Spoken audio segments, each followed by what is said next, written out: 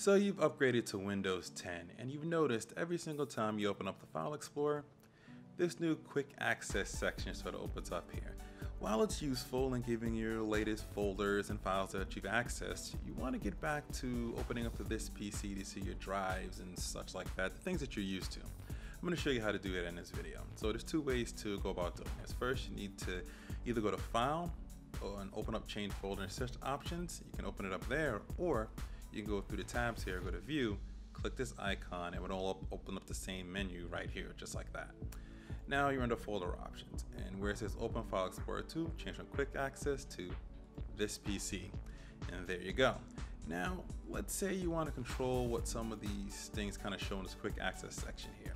You can actually, right here in the privacy settings, you can either clear out all your history, or you can uncheck what you want to have. So let's say we don't want any recently used files or frequently used folders to show up here. You click Apply, and it's all set to go.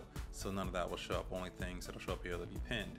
And if we exit out and we open up File Explorer again, boom, we're right back to where we see all our folders and drives in this PC. So something that we're much more familiar with.